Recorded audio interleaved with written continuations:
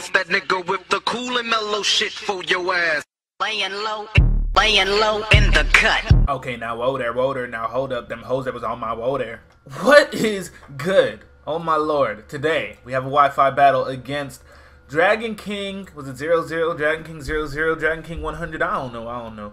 I'm using the team my man Great Bastard, the greatest of all bastards. He gave me this team and had a Conch Elder on it, so I decided to use it. And he is using a somewhat, I mean, it's kind of weird. His team is kind of weird, I'm not going to lie. But anyways, I'm going to decide to lead off with my Landers because it's literally the most threatening Pokemon to his team. Yeah, my plan is to get at my rocks, kill his Tentacruel, and proceed to cause some destruction. Hopefully you guys checked out the Pokemon rap I uploaded yesterday. If you haven't, go peep that, and then come back and watch this video. Now we're going to get into the battle.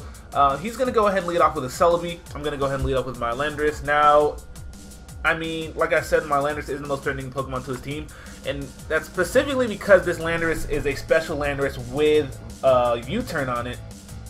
And it looks like he predicted the U-turn and actually switched up to his Tentacruel. I was hoping to, I don't know, there was no way I was going to Earth Power there, so that was a good move on his part. So he switches in his Tentacruel as I U-turn out to my Tyranitar. I'm going to take this opportunity.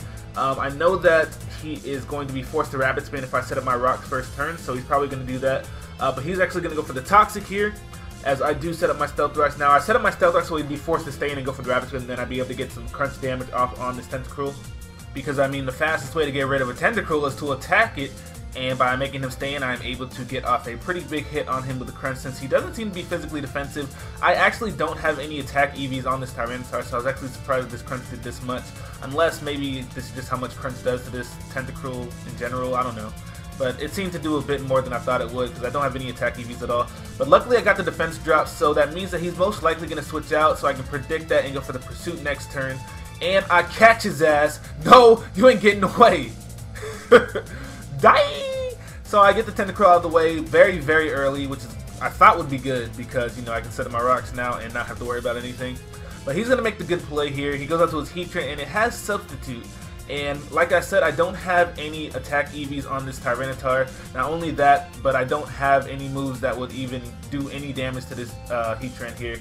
My only move to do the move that I have that would do the most damage is Crunch, and my other moves are Pursuit and Ice Beam. So I'm gonna be forced to switch out here. I did get my rocks before I switched out, but I go out to my Keldeo. I wanted to force him to switch out by hitting with 2 surfs, or at least hitting with 1 surf, sorry. But he goes for the Flamethorn, and that's quite a bit. So I'm thinking that his Heatran is max special attack with Flamethrower, because that did a lot. It did like almost 40%.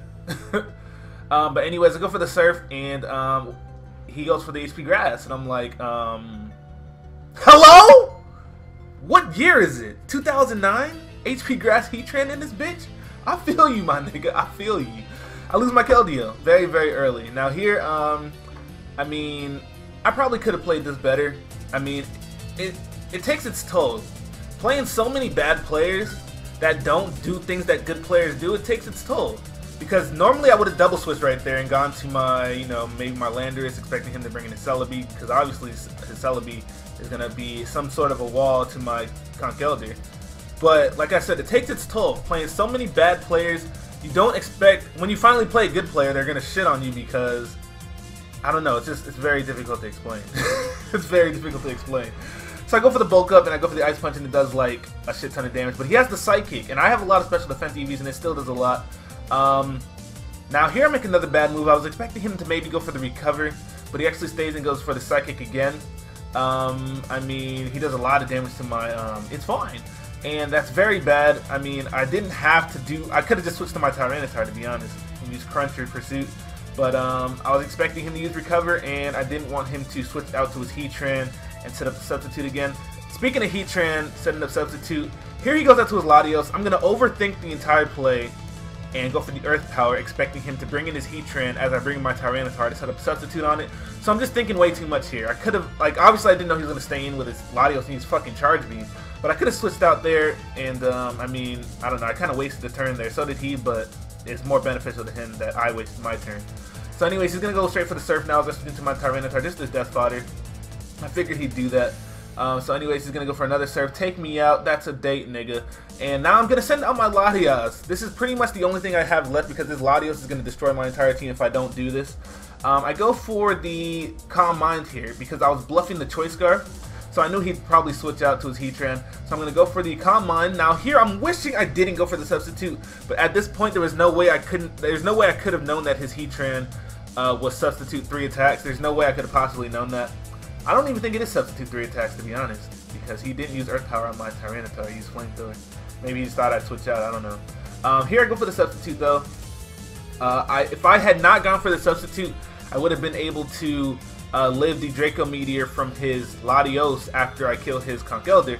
But either way, I'm going to go for the Dragon Pulse, which is going to be a definite 2 to KO after the Calm Mind. He's going to break my Substitute with an Ice Punch. Now here I was hoping he didn't go for the Mach Punch, because if he did go for the Mach Punch, he would be able to, without a doubt, take out my Latios. At this point, I had no idea what he would be able to kill me with. But he didn't even go for the Mach Punch anyway, so I'm pretty glad for that. But it turns out that it doesn't even matter because he's going to send out his Latios. I was hoping it had Dragon Pulse because he had the Charge Beam.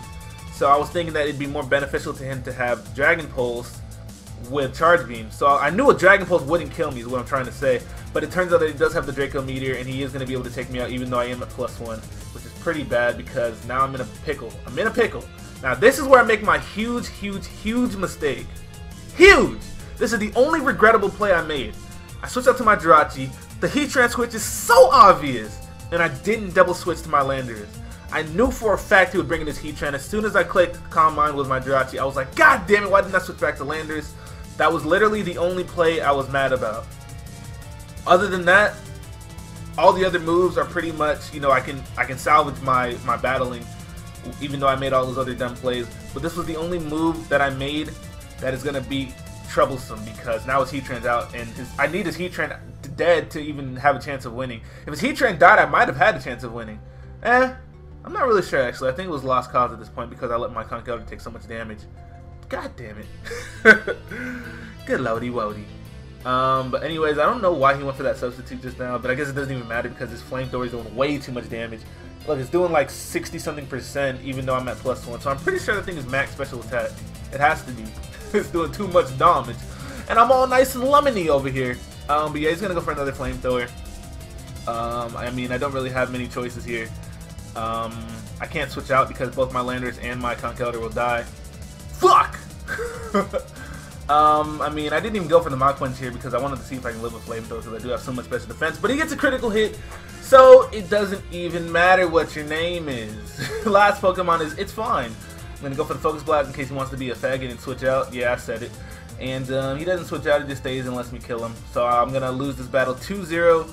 Good game, Dragon King 100. Wait, is it 100 or 0-0? I don't even know, man. I really don't.